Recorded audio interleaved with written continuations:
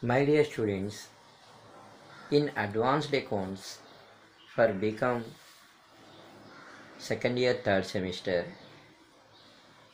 there are some chapters where you can expect theory and theory questions for long answers. Among that, partnership is also one of the chapter which you need to consider.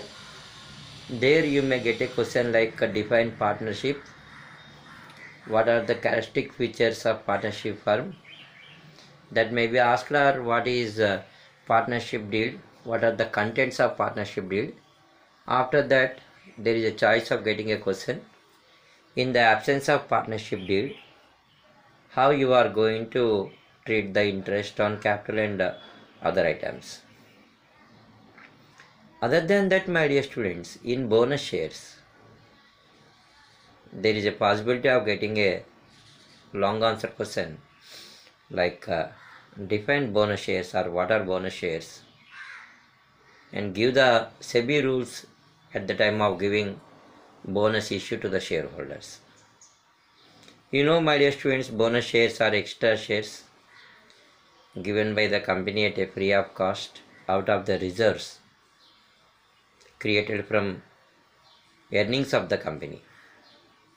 Bonus can be given under two ways, like converting partly paid up shares into fully paid up shares and giving of free shares. So there are some SEBI guidelines.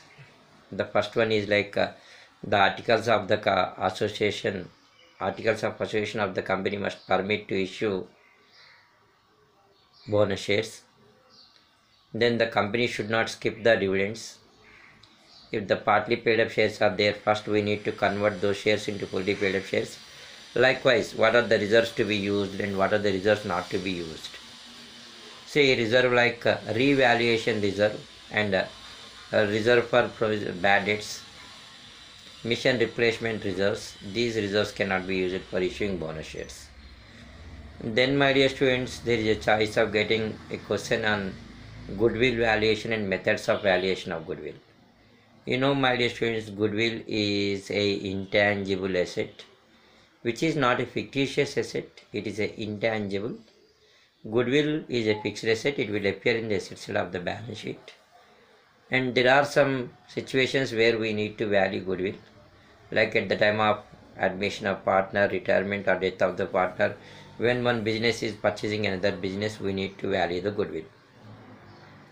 There are some methods, my dear students, like simple average profit method, weighted average profit method, super profit method, capitalization method and all.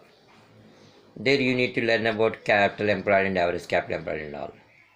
Then valuation of shares. A share is a part of company's capital. There are two kinds of shares like equity shares and preference shares. Equity shares are listed in stock exchanges. So there are some situations where shares are to be valued. Like when you want to invest in any company shares, you need to do valuation. When one company is amalgamating with another company, then also we need to value. There are some methods which are based on assets of the company, net assets method or intrinsic value method, and second one is earnings value method. Third one is like a dual value method. Then one more theory question may come. Write the differences between equity shares and preference shares, and one more theory question like differences between debentures and shares. You know, debentures are said to be loan instruments for the company. When the company wants to write the long-term loans, it will issue debentures. When company wants capital, they will issue shares. Those who buy the debentures are called as debenture holders. Those who buy the shares are called as shareholders. Debenture holders will get interest. Shareholders will get dividends. Though the company is not having sufficient profits also, they have to pay. Though they are in profits or not, interest should be paid. Whereas in case of shareholders, if the company is not in profits, no need to pay any dividends. Debentures can be converted into shares. However, shares cannot be converted into debentures. Debentures can be redeemed, means repaid after 4 or 5 years likewise. However, share capital company will not redeem. Try to learn these questions, you will get idea. Not only this, my dear students, if you ask, sorry, is profit prior to incorporation is not important. Why it is not important? It's also important. Okay, so there we learn about distribution of expenses between pre-incorporation and post-incorporation. The table is very much important, how to distribute expenses and incomes between those two. Then, my dear students, balance sheet. In company accounts, we do the balance sheet. Those proformas of the balance sheet and P&L account in company accounts is also important.